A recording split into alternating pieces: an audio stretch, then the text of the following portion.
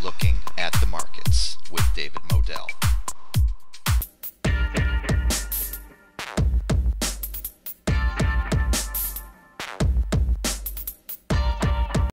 Welcome to Looking at the Markets with David Modell. As my special guest on Looking at the Markets today, I have Mr. Troy Bombardia from bullmarkets.co. And he is an analyst, commentator, and a market expert. And I'm going to let him talk about himself in a moment. But I saw an article about the 200-day moving average written by Troy, and it really fascinated me. And I said to myself, I've got to get in touch with this guy and get him on my channel because he is an expert at the markets, and I want you to listen to this whole interview. It's going to be fascinating. Mr. Bombardia, thank you, and welcome to Looking at the Markets, sir. Thanks for having me on, David. Yeah, so I worked for around 9 to 10 years in my family's hedge fund, where we mostly traded gold and silver, and then some U.S. equities on the side. And that went very well for 9 years. We 40x'd our capital, which is quite insane. But it was mostly just like a family, friends only hedge fund. And then over the last 2 to 3 years, I've been really into trading U.S. stocks. But more so, when we traded gold and silver, we did it more so using a technical approach. For example, moving averages, RSI, contrarian indicators, Bollinger Bands, that sort of thing. Whereas when now I trade U.S. stocks, I do so by combining fundamental analysis with technical analysis, but always doing that through a quantified approach, not just looking at a chart, say, hey, the market's going up right now, I think I should be long, or the market's going down right now, I think I should be short. So when you quantify something, you always know exactly how bullish or bearish it is, rather than just kind of guessing, I think it's bullish or I think it's bearish. So yeah, basically worked with my family for 9 years, and now just running my own investment research firm and trading on my own. I think it was called Fundamental Capital. Did I get the name right? That's right. That's the name of the investment research firm. Great. Okay, so bullmarkets.co and Fundamental Capital. So I wanted to get right into the nitty-gritty of it. The 200-day moving average. Man, a lot of people depend on this indicator for their trading and investing decisions. But I read an article by you, and I'll put that article in the link, a link to it in the description below this video. I want people to check it out as soon as they're done watching this video. You gave the opinion, backed up by 30 years of research, that maybe the 200-day moving average by itself isn't so useful as a buy and sell indicator. Can you explain that, and can you defend yourself on that one? Yeah, right. So actually recently, we expanded the study all the way back to 1950. So more data, it's more accurate, right? And what you find, and it's a very simple Excel formula. Basically just buy if the S&P is above its 200-day moving average, and then sell and shift into cash if the S&P is below or equal to its 200-day moving average. And when you create that equation and it calculates it all down, what you end up seeing is that that strategy actually does no better than buy and hold. In fact, it doesn't matter and we tested basically 200 different moving averages, the 200, 199, all the way down to the 2-day moving average. And what you find is very interesting is that from the 5-day moving average all the way to 200-day, even if you were to go, for example, to the 252-day, which is the 1-year moving average, because there's 252 days in trading days in a calendar year, what you find out is that there is no single moving average that beats buy and hold. And if you were to plot it out on a curve, what it looks like is if you were to, for example, use a 20-day moving average, your underperformance is worse. But as you increase the time of that moving average, for example, you go to the 200, the 150, or the 250, your performance gets closer and closer to buy and hold. So, for example, if buy and hold is, let's say, 7.6% a year, using, for example, the 200-day moving average might give you 7 or 7.2. And if you were to use, for example, the 252-day moving average, you might get to 7.3, 7.4%. So they get incrementally closer to buy and hold, but none of them actually beats buy and hold. And that's very interesting because that's not what conventional trading wisdom tells you, right? And this is just talking about for the S&P itself. You have to test it out on different markets. If you're doing gold, you have to test that idea out on gold. And we did that as well. It beat buy and hold, but by a little bit. But just speaking for the U.S. stock market, for the S&P itself, it doesn't beat buy and hold. And if you were to think about the data, it inherently makes sense because what the 200-day moving average does really well is it helps you avoid a lot of volatility, because all the massive volatility by definition is going to occur under the 200-day moving average, right? Like you look at all the big bear markets, for example, 2008, even the 1987 crash, 2001 to 2002, 1973 to 1974, right?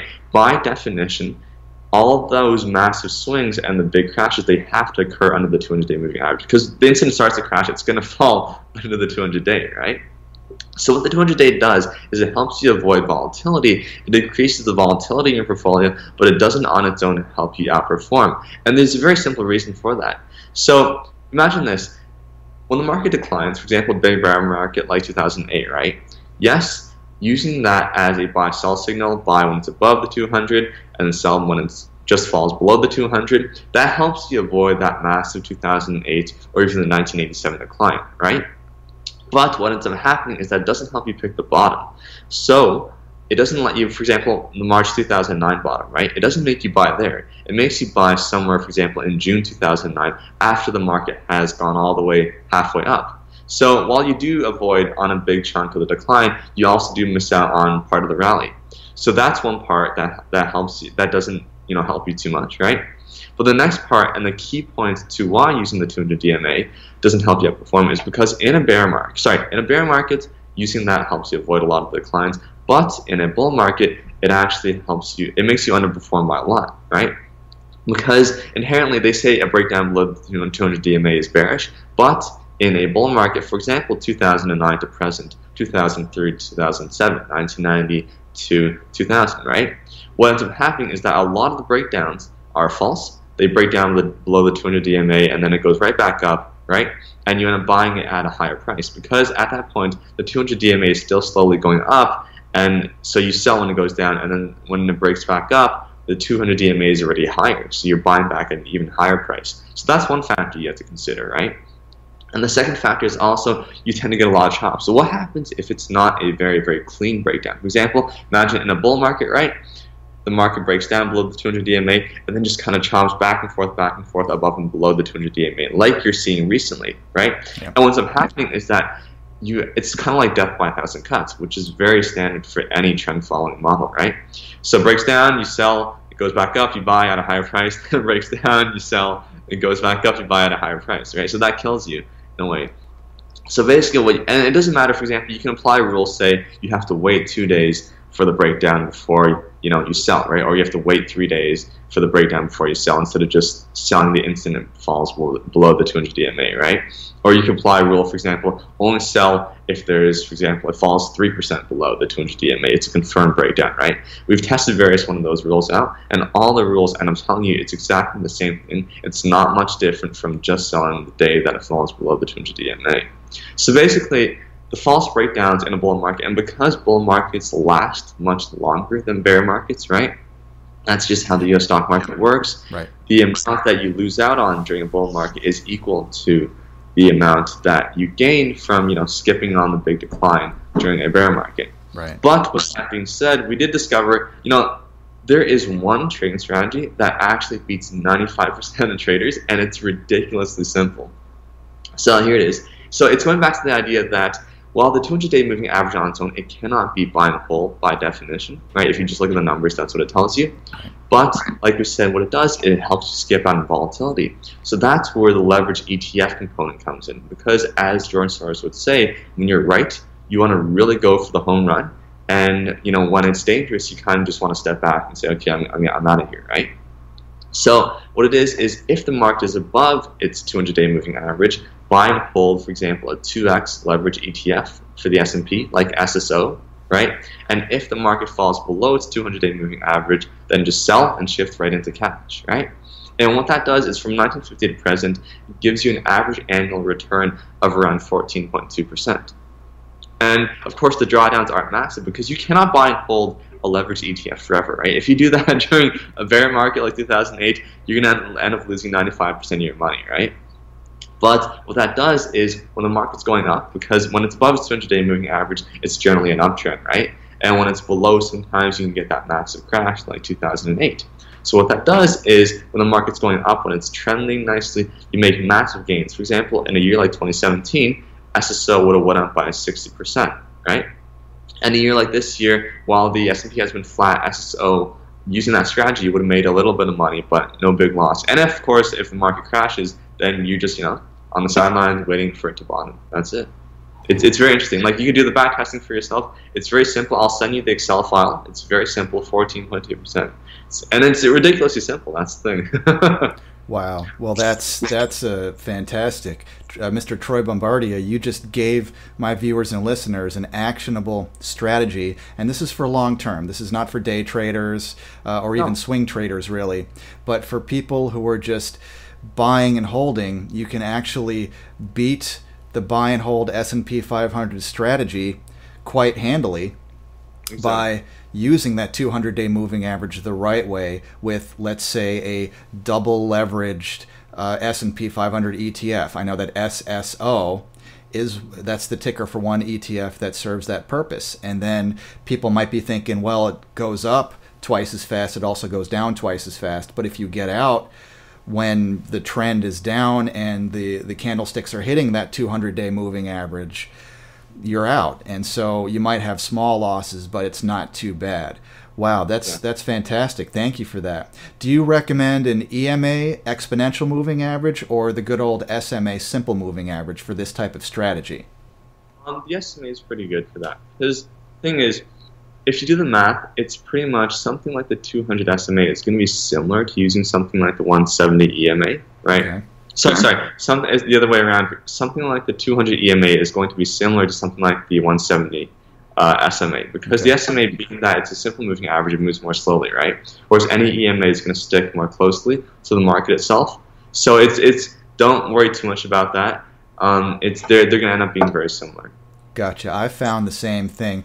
Over the long term, the SMA and the EMA are very similar. You can almost superimpose them on a chart. Yeah. Whereas for day traders, they may prefer the EMA because they want that recent price action to be more important or weighted more heavily. Absolutely. I recommend people visit Bull Markets with an S, .co. I'm going to put that link in the description below this video so people can get more articles, more access. On your website, bullmarkets.co, what do people see besides the blog and the articles and all that good stuff? So basically the blog and the articles, what we're doing is we're quantifying technical analysis, for example, and also quantifying fundamental analysis. For example, let's say RSI for the market right now is very oversold, right? Is this actually bullish or bearish, right? Historically, when the market hits this kind of low RSI, does it tend to bounce, go up 1 week later, 2 weeks later, 1 month, 3 months, 6 months, 1 year, right? So we're quantifying technical analysis rather than just looking at it from a chart. And once again, it's very simple. All I just got to do is throw the numbers into Excel, right? So besides that, we also have a membership program which helps people develop trading models based on combining fundamental analysis with technical analysis. But for new visitors, I recommend just checking out the free stuff. There's no need to sign up. But why not sign up? If you like the free stuff, check it out and then get the premium features on bullmarkets.co. Very cool. And check out Fundamental Capital if you want more information on that. Fantastic. Yeah, so I wanted to go more into what you're seeing in the markets right now. We're seeing a lot of volatility. We're seeing greater than 1% moves on a daily basis in the major U.S. indexes.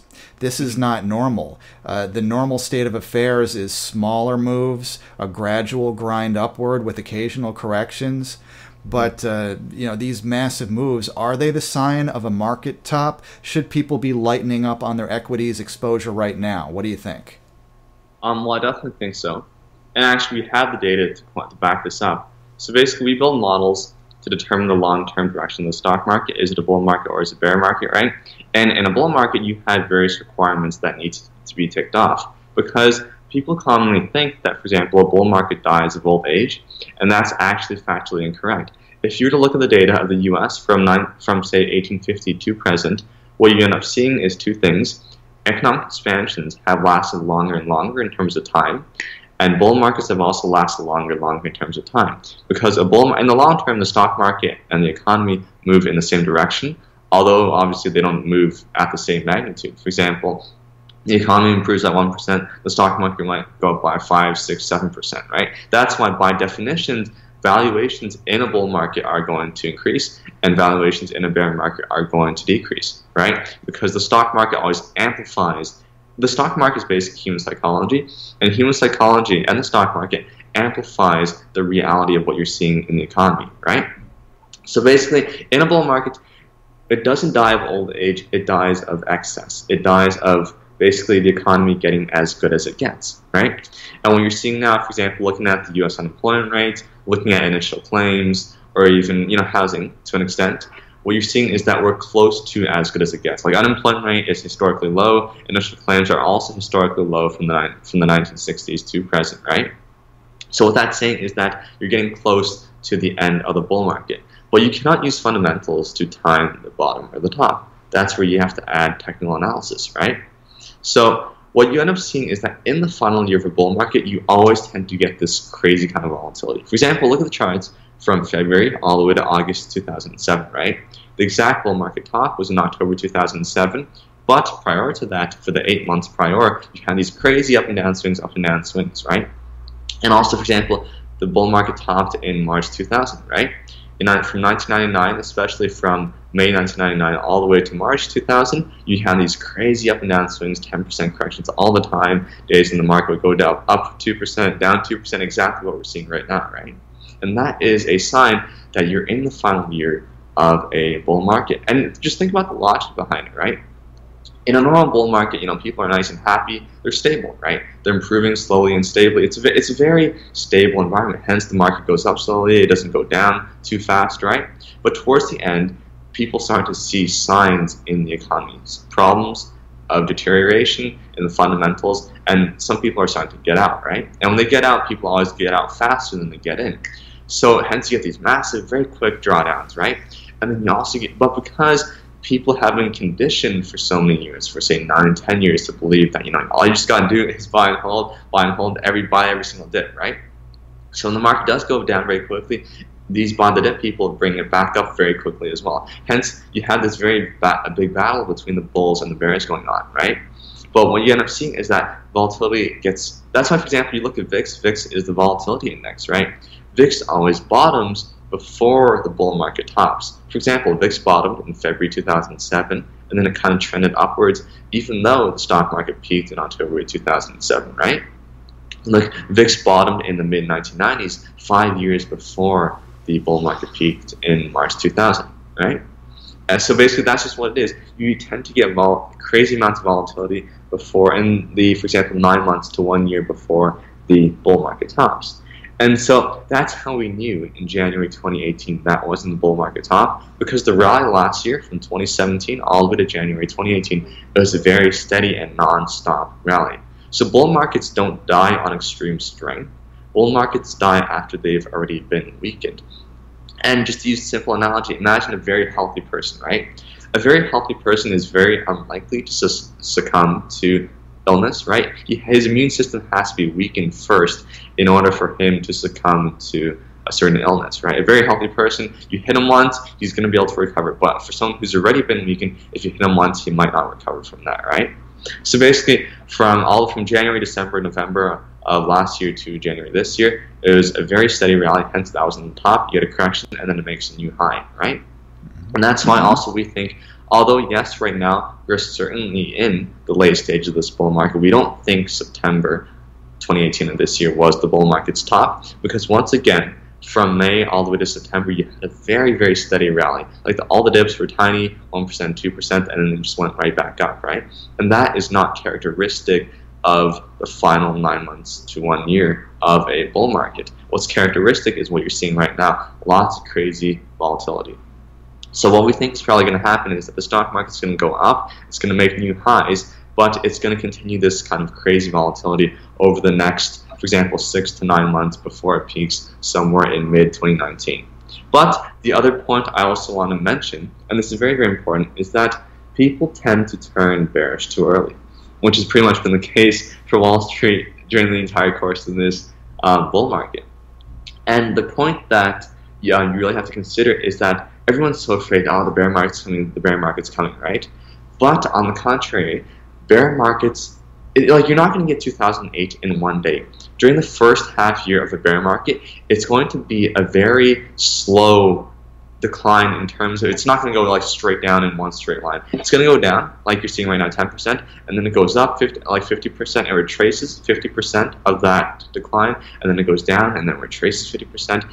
So that tends to happen for like half a year before you really get the, mega crash. So everyone's afraid of the mega crash, but the thing is, during the first half year, it's a very choppy movement. You don't have to, like you're not going to get caught by the huge mega crash unaware.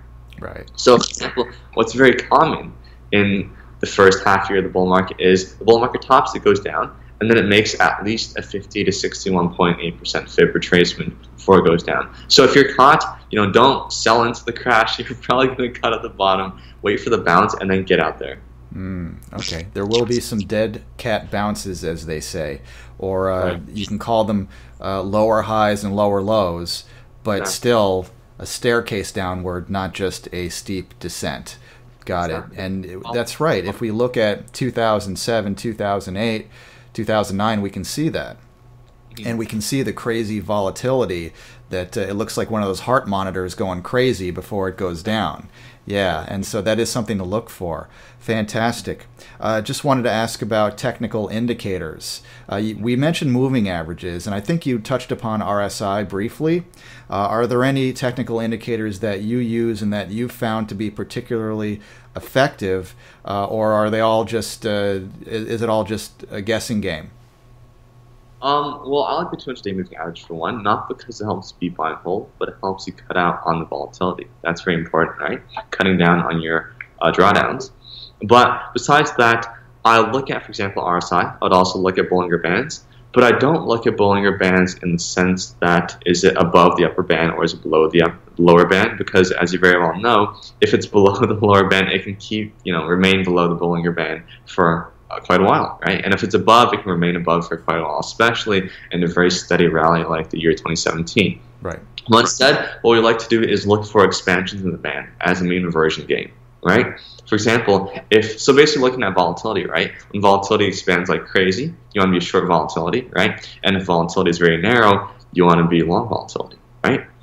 So basically looking for the percentage change in the Bollinger Bands, which is basically looking for the percentage change in the standard deviation of the market from, for example, today to 1 month ago to 2 months ago, right? So we look at that, moving averages, RSI, because RSI is just one of the most popular contrarian indicators, right? Sure. But in our opinion, from what we've seen, RSI isn't that useful. For example, it's very hard to know if there's going to be a bullish divergence or if there's not going to be a bullish divergence before the market bottoms, right? And yes, like in hindsight, you can be like, oh yeah, it caught the bottom perfectly, but how do you know it wasn't like all these other cases where it didn't catch the bottom, right? And there's also a very big range. Like sometimes, the market's going to bottom when RSI is 30, sometimes when it's 20, and even sometimes when it's 15. So right. That's true. Yeah. So you mentioned about trading volatility, perhaps going short volatility when the Bollinger Bands expand more than normal. Because when the Bollinger Bands expand on, let's say, the S&P 500, that means there's a lot of volatility. And volatility does tend to, the market calms down. Investors calm down. That's something I've learned from Seth Golden, one of my mentors in the volatility space, is that volatility cannot continue to exist indefinitely. The people cannot exist in a state of fear continuously for very long. Even in 2008, 2009, the VIX reached 80, but didn't stay there for very long. So even during the worst part of that horrendous recession, volatility did collapse rather soon. So would you make those types of plays? Would you dare to short UVXY, VXX, TVIX, that kind of thing? We wouldn't play VIX outright and we did that once and it burned us very badly. Okay. So the thing about VIX you got to know is that you can actually kind of replicate VIX on its own.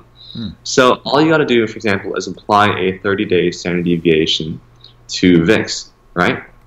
Or better yet, instead of using a 30-day standard deviation, try using, for example, a 5-weekly or a 10-weekly standard deviation of the S&P itself. And that gives you a lot more data past 1990, and it actually tracks VIX itself rather closely. Okay, so here's the key point that a lot of people make. The key mistake that a lot of people make is they assume that a low VIX is bullish for VIX, so it's bullish for volatility, and that a high VIX is bearish for volatility, right? And that is inherently not true because, as you probably know, VIX can remain low for a very, very long time. Like imagine 2017, right? VIX just stays at like 10, 9, 11 for just an entire year, right? If you thought it was going to spike, you would not have made money that year, right? Right. And same thing at the tops. Sometimes, VIX can top at 20. Sometimes VIX can top at 30, 40, 50. Like, it's a massive range, right? So what we used to do is we used to apply an RSI to VIX. And that essentially turns VIX into a relative number instead of an absolute number, right? So if, for example, if you were to, and you can't go long VIX that way. For example, you can't say, oh, let's buy VIX if, its RSI falls to 30 or 40 because it can stay that way for a very, very long time, right? But you can use that to short VIX. For example, what we used to do is basically you would be bearish on VIX if its RSI exceeded 80, and you would certainly be bearish on VIX if its RSI exceeded 90, right?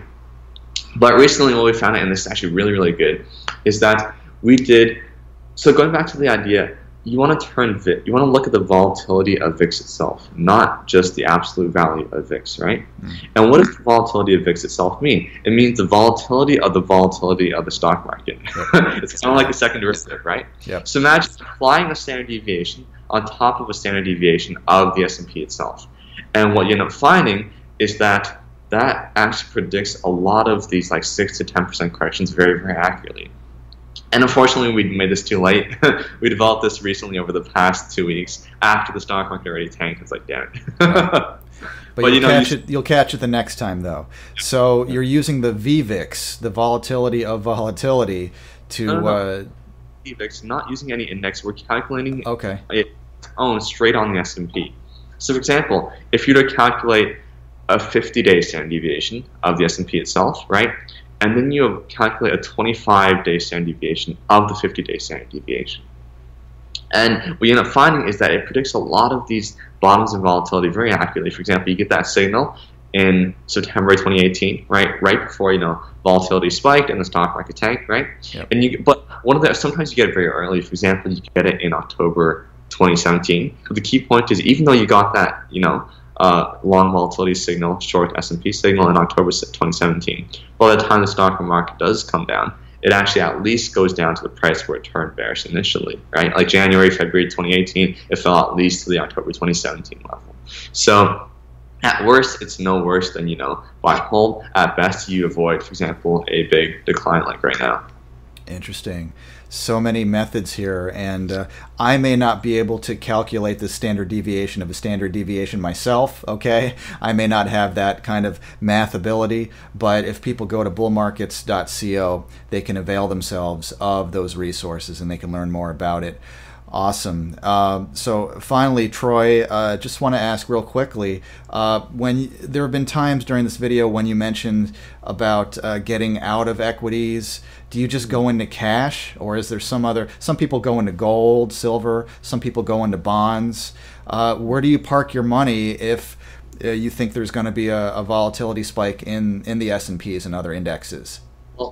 The best thing to do is to always focus on what you do best, which kind of sounds like fun. But so I'm really good at trading stocks, hence I focus on stocks, right? Because if you go into markets that you don't know too much about, it's kind of hard to make money, right?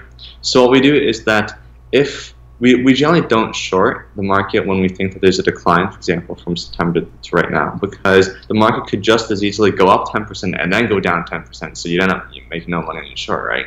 And in a bull market, it's not a good idea to go short because you don't want to trade against the long-term trend. That's just really hard, right?